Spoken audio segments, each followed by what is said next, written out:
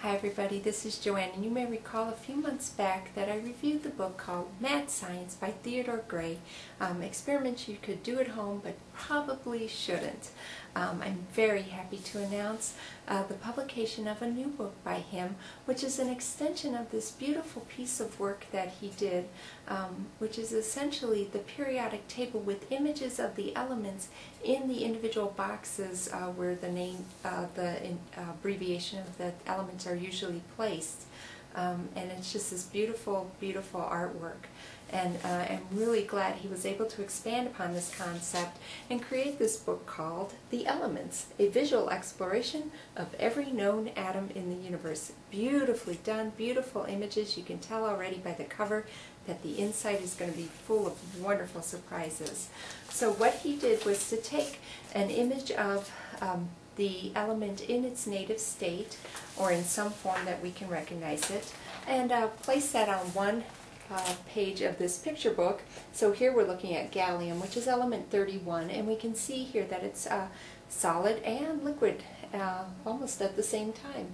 So so unlike mercury, which is liquid all the time, gallium can transit between the two depending on the temperature. So it is a metal that can melt at slightly higher than room temperature.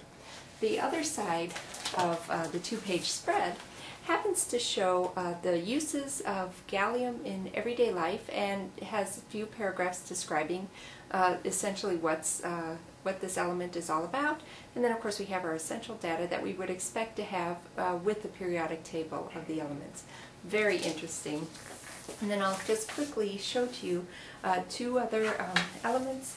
The other one I chose because it's an example of Theo's basic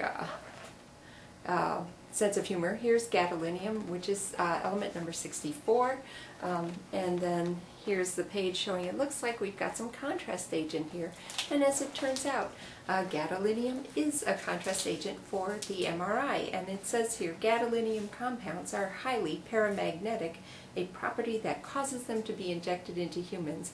So it's a perfect contrast agent because it is metallic, but yet is not susceptible to the pull of a magnetic field that you would encounter in an MRI machine. So naturally we don't want metal things to be ripped out from inside of the body while you're in the MRI machine. So this is all a lot of fun and interesting information.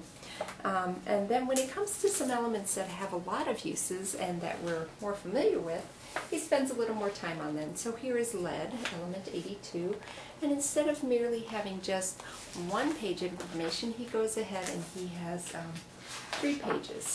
An image of lead crystal, and then more images of the various things that lead is used for.